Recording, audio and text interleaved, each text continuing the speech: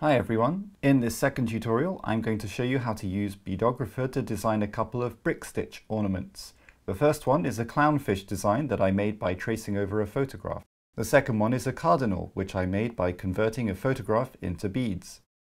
In my earlier tutorial I covered all the basics of Beadographer, like starting a new file and using the draw tool. If you've not used Beadographer before, make sure you watch that tutorial first. There's a link in the description, or you can go to beadographer.com/guide and find the link there. The focus of this tutorial will be working with images that you upload. We will see how to trace over an image and how to convert it into beads. Let's start by making the clownfish. I'm going to click on the image tool, which lets me upload either a JPEG or a PNG file to the canvas. When the image loads, we can position it on the canvas by dragging it. Another set of tools also appears that gives us more options. We can change the image size by moving this slider, and we can change its opacity with this slider. We can also rotate the image by dragging this red dot. If I select another tool, the image is now locked in place. The image can only be moved when the image tool is selected. I'll select the image tool again because I want to change the opacity of the image. Because we're going to trace the image, we'll reduce the opacity down to a little under half. I'm also going to increase the size of the image a little bit. Now we're going to choose the draw tool and trace over the shape of the fish. It doesn't matter if we don't get the colors perfect at this point, we can always change them later. I'm going to start by coloring the black and white areas, and then I'm going to fill in the orange areas. Sometimes I'll use the paint tool to quickly fill in an area that I'm working on.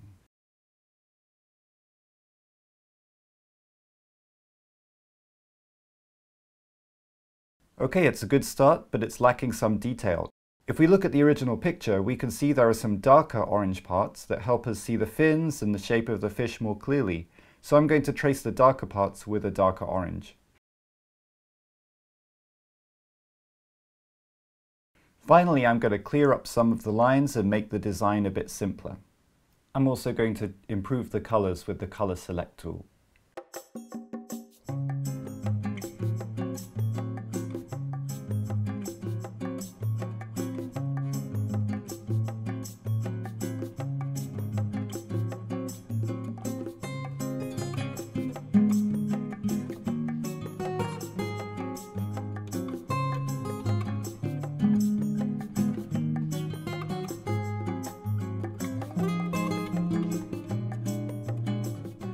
And there we have it, the completed clownfish.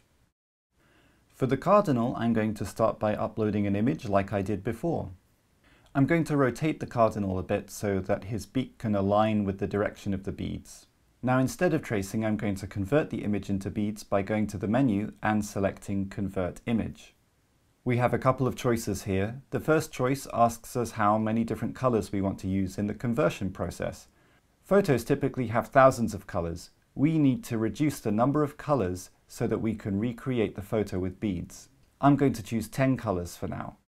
The second choice asks us if we want to use beads from the library. This is asking us whether we want to convert the image using specific products in our currently selected bead library. For now, I'm going to select Use All Colors, which means that it won't choose specific products in the conversion process. Now that the image has been converted, we can see the result by making the image completely transparent. It may take a few attempts to get a result that you like from this process. Just try out different options on the conversion menu and see what works. I want to create a palette out of all the beads that the conversion process used. To do this, I'm going to go to the menu and select Canvas to Palette. Now the beads in the palette match all the beads on the canvas. I want this brick stitch ornament to contain just the bird and not the sky, so I'm going to use the color select tool to get rid of all the white and grey beads on the canvas, like this.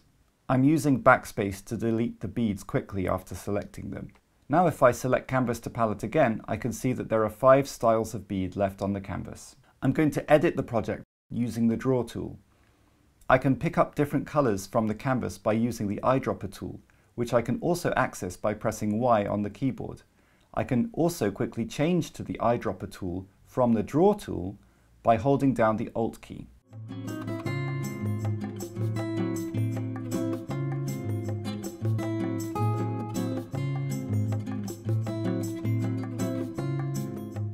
Now that my project is finished, I want to find out how many beads it uses of every color. To do that, I select the Info tool and then click on a bead. It now numbers each style of bead I used in the project, which can be helpful if two beads look similar. By clicking on this button, I can also download a bead list, which will tell me how many of each bead I need, and how many beads are used in the project in total. I hope you've enjoyed this second Beadographer tutorial. Thanks for watching.